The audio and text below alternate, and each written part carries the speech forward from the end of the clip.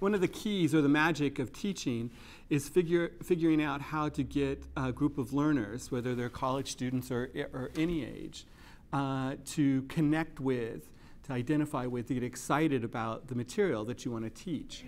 Does Twain think slavery is evil? Does he think it's okay? Is he somewhere in the middle? I hated high school. I didn't have a great time at high school at all. I went to college at the University of Idaho because a friend at church, Jerry, said the college was fun. He says, "Oh, it's really fun, you should go." And when I graduated, I didn't really have anything else to do. I wasn't a particularly bad or good student. But then I went to college, and I loved it. I could not believe how much I loved it. I wanted to major in everything. When I was in college, I decided I wanted to go on and do a graduate degree. And while a graduate student studying American literature, we got an opportunity to teach. When I first started doing it, I fell in love with it.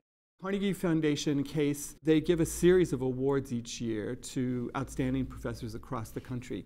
I found out that I was nominated. I got a call from the provost's office that said that they wanted to put me up for this award.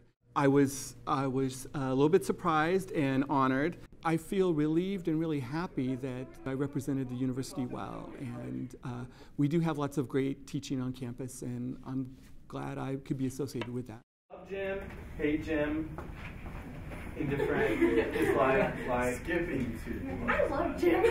Anna, why do you love Jim? If you can somehow get them intrinsically interested in the material, so they think, oh, this matters to me, I care about this, they'll do a lot of the learning on their own. They'll work harder, they'll be more engaged, they'll be more excited about the learning. It's such a joy to see people learn. It's such a joy to share what you love with other people and have them get excited about it.